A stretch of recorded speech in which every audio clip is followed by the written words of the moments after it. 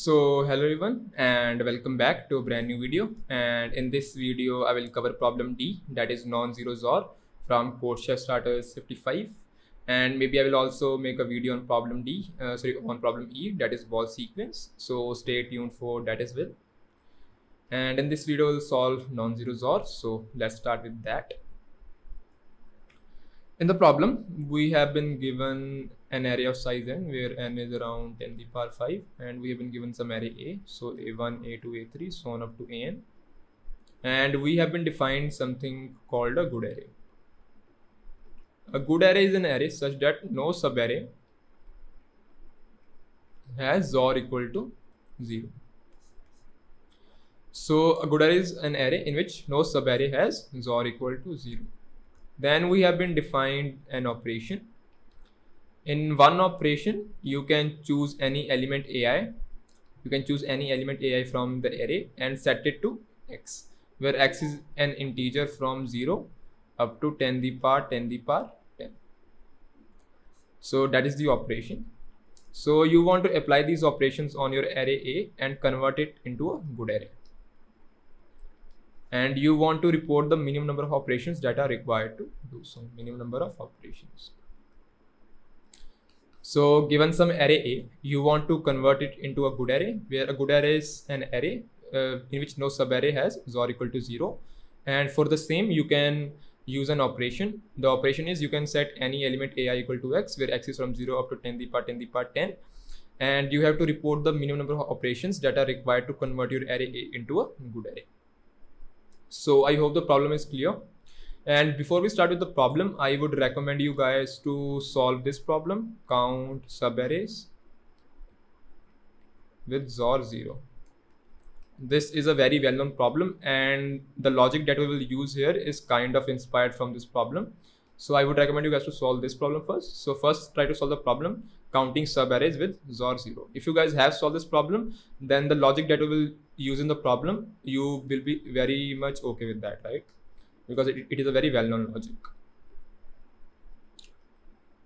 So let's start with the solution. So the very first problem is, how do you find subarray with XOR 0? For example, if we have A1, A2, A3, A4, so on up to, let's say I am at some index AR and I'm ending at AN. Let's say my XOR up to index AR, let's say my prefix XOR up to this is, let's say, R, right? Then let's say I want to find number of subarrays or a subarray that has XOR equal to 0 and that is ending at index AR, right? Let's say there is some index AL here. So I want to find this index AL. So how can I find this index AL? So for this, we can use the property that property of XOR that 0 XOR anything is equal to itself. So 0 XOR R should be equal to R, right? Because it is a property of XOR. As I know, my prefix XOR is equal to R and my XOR from AL to AR is equal to 0. So I know my prefix XOR, that is A1 XOR, A2 XOR, A3, so on up to XOR AR is equal to R, and my XOR from AL plus 1, so on up to XOR AR is equal to how much? It is equal to 0, right? So if I XOR both of these terms, right, if I call this equation 1 and if I call this equation 2, if I XOR both of these terms, I will get A1 XOR A2 XOR A3, so on, AL XOR AL 2 times, right? Because one time from the first equation and one time from the second equation. So I will get AL XOR AL 2 times. I will get AL plus 1 XOR AL plus 1 and so on up to AR XOR AR is equal to 0 XOR R. So these AL XOR AL will cancel out with themselves. So you will get how much? You will get A1 XOR A2 XOR A3 XOR A4, so on up to XOR of AL minus 1 is equal to R, right? So that means the XOR of values from A1 to AL minus 1 will be equal to R. Prefix XOR here is equal to R, right? So if you want to like count the number of subarrays that have XOR 0 ending at some index R, you can just count the number of elements that has the prefix XOR equal to R before index R, right? So number of subarrays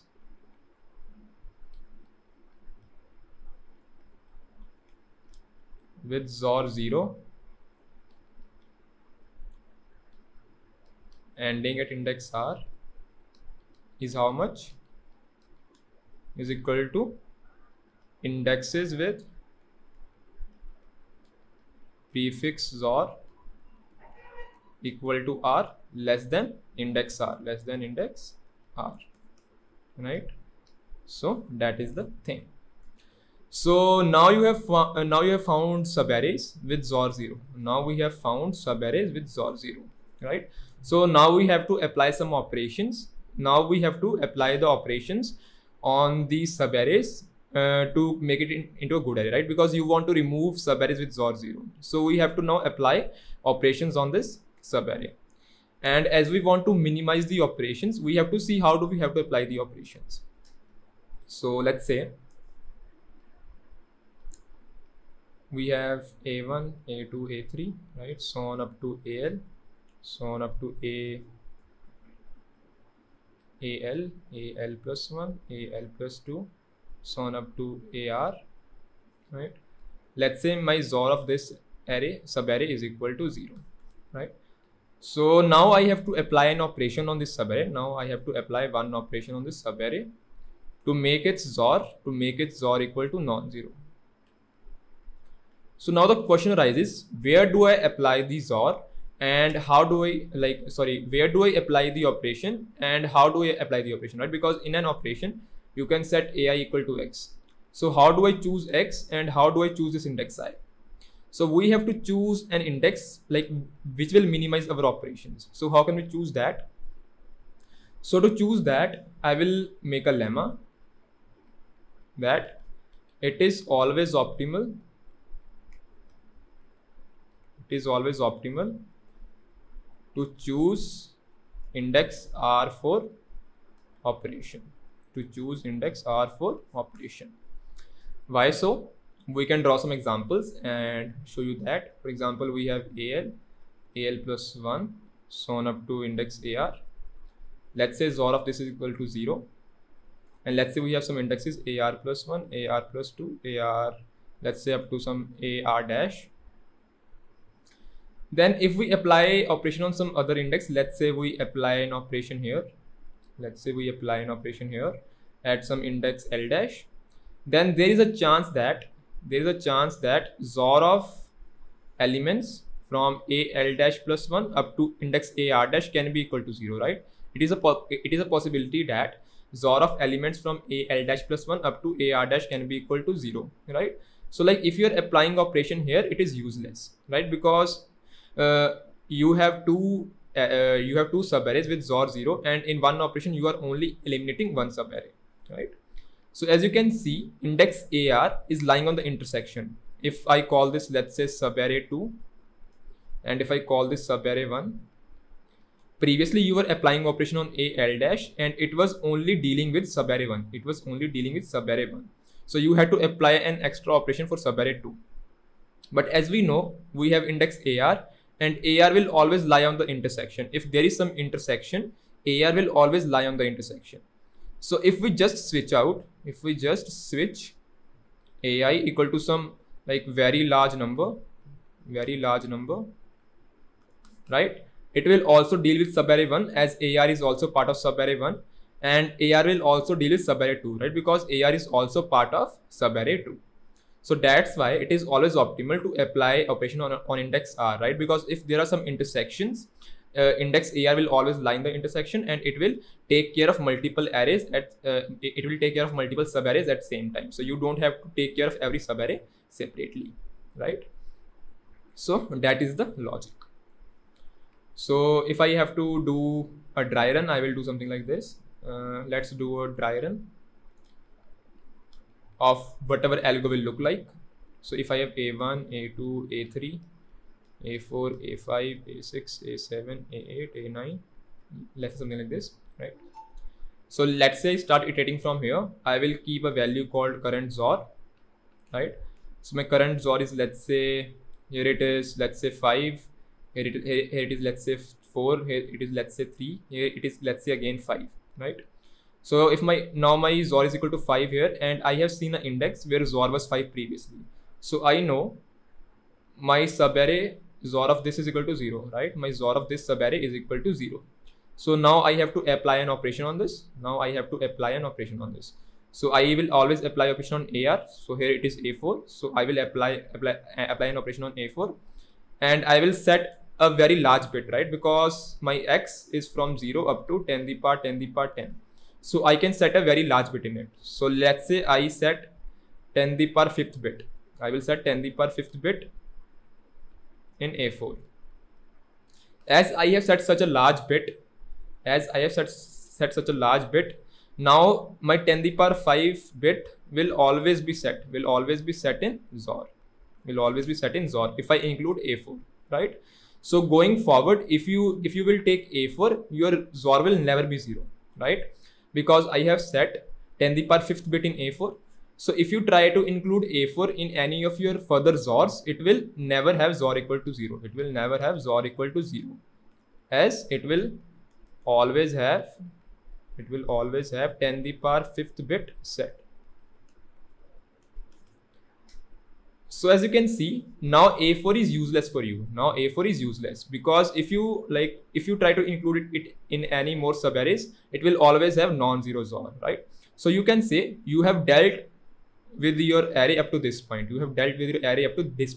So you don't need to ignore. So you don't need to think about the following part now. So you can just ignore this part. And you can again think of this as a new array. And start the same thing again. Let's say your XOR here is equal to 6, here is equal to 5, here is equal to 3, here is equal to 7, here is equal to 6. So you again find same XOR. You have XOR 6 again. So your subarray of your XOR of following subarray is equal to 0. So again you will apply operation on A9. Again you will set A9. You will set 10 to the power 5 plus 1 bit. 10 to the power 5 plus 1th bit in A9, right? So as you have set 10 to the power 5 plus 1th bit, again if you try to include A9 in any more subarrays, it will never have XOR equal to 0. So you can again break your array here and say that you have dealt up to array at this point, and you can just continue again, right? So that will be the logic that we will use in the solution.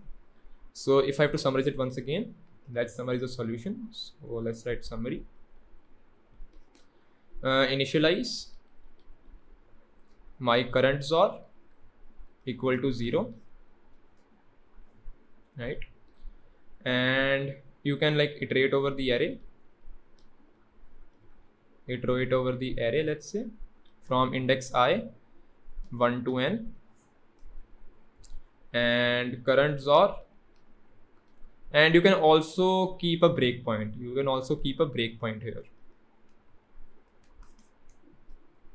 For example, my breakpoint here are here. This is my breakpoint 1. So every time you find a subarray with XOR 0, you will update the breakpoint, right? Because as you are able to see here, we have XOR 5, and I have also seen 5 previously, but I don't need to look past breakpoint 1, right? So whenever I get my XOR equal to 0, I will update breakpoint 1. So if I again get my XOR 5, I will not look past breakpoint 1, right? Because I only care about things that are after breakpoint 1 now. So every time I find my XOR equal to 0, I will update breakpoint, and I will say that only look after the breakpoint. Things that were before the breakpoint are useless to us now, right? So I will also initialize breakpoint with equal to -1. So initially the breakpoint is -1, or if you are using one indexed array, you can say breakpoint is equal to 0, right? So your current XOR is how much? Every time you iterate through an element, you will set your current XOR is equal to current XOR your element. So let's call it AI. And if you have seen XOR equal to current XOR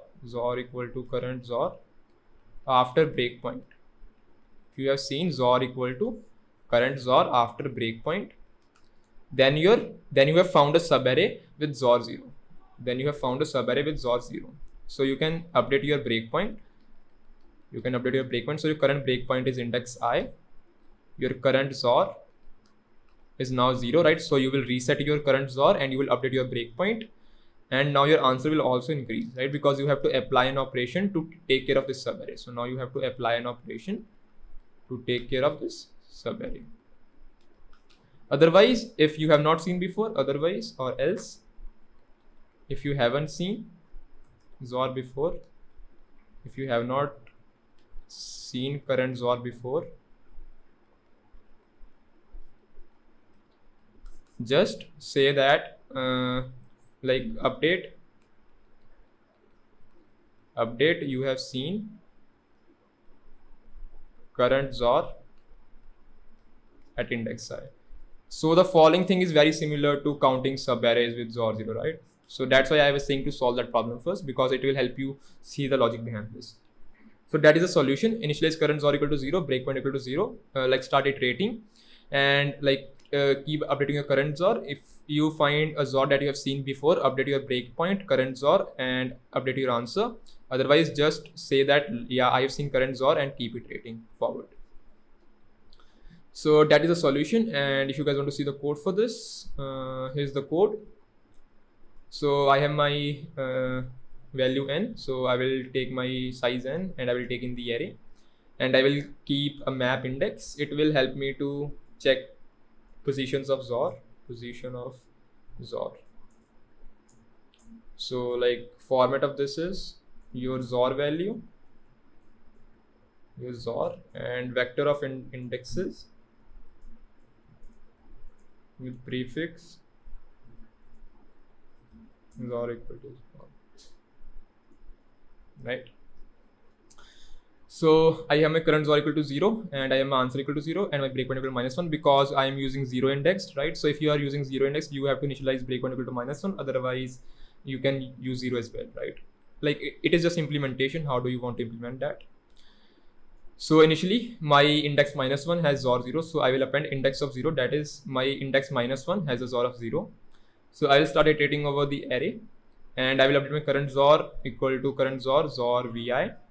And if lower bound, that is, I have seen, I will update the index current XOR dot begin, current XOR dot end, and to the breakpoint. If it is not equal to current XOR dot end, that is, I have seen the following XOR at a point after my breakpoint, then I know I have found a subarray with XOR 0. So I will update my current XOR equal to 0. I will update my breakpoint equal to I, and I will update my answer. Otherwise, I will just like push the index, that is, I have seen value current XOR at index I. So I will push that into my index map, and in the end I can just print out my answer, and that will be the solution. So that is the entire solution. And if you guys have a doubt, feel free to join my Discord server. I will be more than happy to answer your doubts there. And that was it for this video, and I will see you guys in the next one. Bye bye. Also, if you guys don't know, Continue Newton School is offering a full stack development course. The course is over 6 months long, and it is totally based on pay after placement model, and you don't have to pay anything. There is 0 hidden fees, there is 0 upfront fees, and they are granting you a minimum package of rupees 5 lakhs, and the average package is rupees 7 lakhs, and the highest package is over rupees 26 lakhs. So it is a very great opportunity. Also, all their mentors are from top MNCs like Google, Flipkart, Zomato, etc. Also, they will get you placed into the top MNCs as well, like Google, Flipkart, Zomato. So you can learn from the mentors that are working at those companies, and you can land a job at those companies yourselves. Also, you don't need to worry if you guys think कि यार मेरे को भी coding आती नहीं है, मैं भी fresher, मेरे को बिल्कुल नहीं आता है. The course is over 6 months long, and they will teach you from scratch. So you can still sign up for this. And if you guys are looking for a career in the tech field, this is a very great head start that you should sign up for. And if you want to land a job, I highly vouch for this. And if you guys want to sign up, there will be a link down below, and you can go and sign up from there. So yeah, be sure to sign up for this, and I will see you in the next video. Bye bye.